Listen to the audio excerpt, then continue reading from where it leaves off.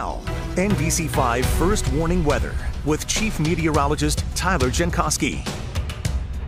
Oh, where were you 5 years ago today? I know where this guy was. He was in the middle of it. Oh, it was a wild storm. Yeah, some people saying they saw the memory come up and they didn't reshare it because it was a tough morning. That was a tough day. Tough day to get around. Yeah, I mean, I had to walk to work that morning. It was over 30 inches right in the Champlain Valley. The Pi Day storm of March 2017, actually a blizzard. We definitely hit blizzard criteria. 12 to 18 inches along Interstate 91 there off to the east. So no matter where you were, it was heavy snow. And there is the infamous goggle clip from Cornelia Street. Had to reshare that because it was a whiteout that we had, and of course, very different today. And for the rest of the week, we've got a spring preview coming. This is Juniper Island. We're looking from the top of Church Street out over the lake, and you can really see how all of the ice is there between, say, the Burlington waterfront and the island. But on the other side, we're seeing open water at this point. So we'll watch that. 43 right now in Burlington. We're seeing some rain and snow come in, rain in Messina, snow in the higher parts of the Adirondacks, and that's how this night will go. It's just too mild for much, if any, of an issue. But as this moves over, there may be an inch or two of snow in the mountains. That's round one. Round two will be tomorrow afternoon.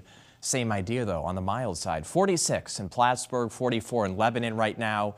St. Jay coming in at 41. So here's Futurecast 11 o'clock tonight. We're seeing that rain and snow move in. But in a lot of cases, even if it is snow, the temp is just above freezing.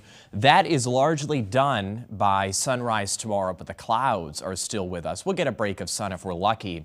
And then look at this, 4 o'clock tomorrow afternoon, the snow is moving back in, still some rain as we move along, and Futurecast is a little trouble there, but you can see the rain is in southern Vermont at 8 o'clock tomorrow. And then as we move along, that's gone and the sun starts to come out on Wednesday. So we're really keying in on the 3-day stretch of Wednesday, Thursday, and Friday for being the nicest days with the sun. Before we get there, though, we have this snow map that doesn't have much on it. It's basically 1 to 3 inches in the middle of the Adirondacks and also the higher spots in the Northeast Kingdom. So most of us not getting that. It's really the summits especially. And then there's Wednesday, Thursday, Friday. We have the 60 potential in there Thursday and Friday, but I could easily see 65 if rain stays away and if the clouds stay away. It's just how spring goes, you know that. But I would just remember Thursday and Friday as being the nicer days this week. St. Patrick's Day, of course, Thursday too. So as we go through this night, we've got most of us staying above freezing. The rain and the snow moving through should be done by morning. And then round two is in here tomorrow afternoon. But when it moves in tomorrow, again, we're up in the low 40s, 41 in Jericho and 39 for Saranac Lake, probably even some 50s in southern Vermont, Springfield Point South. And that is certainly a sign of things to come. Wednesday, 52, sun and clouds. Same thing on Thursday, but 61, and then still 60 or so on Friday.